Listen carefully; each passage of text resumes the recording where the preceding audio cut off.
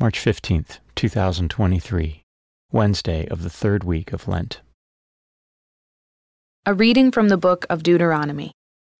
Moses spoke to the people and said, "Now, Israel, hear the statutes and decrees which I am teaching you to observe, that you may live and may enter in and take possession of the land which the Lord, the God of your fathers, is giving you.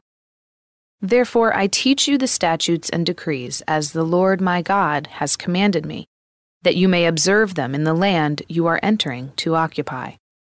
Observe them carefully, for thus will you give evidence of your wisdom and intelligence to the nations, who will hear of all these statutes and say, 'This great nation is truly a wise and intelligent people.'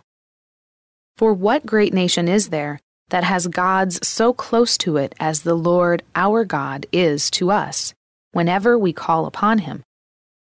Or what great nation has statutes and decrees that are as just as this whole law which I am setting before you today?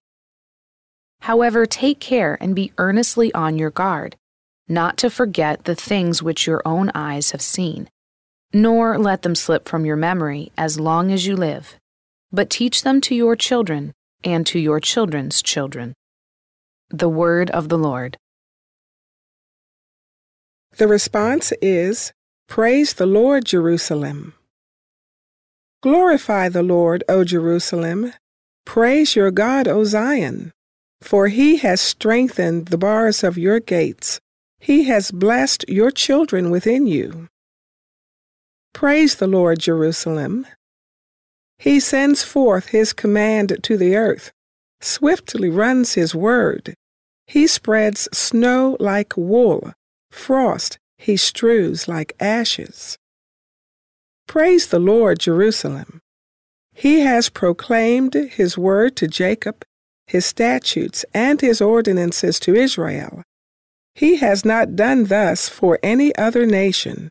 His ordinances he has not made known to them. Praise the Lord, Jerusalem. A reading from the Holy Gospel according to Matthew.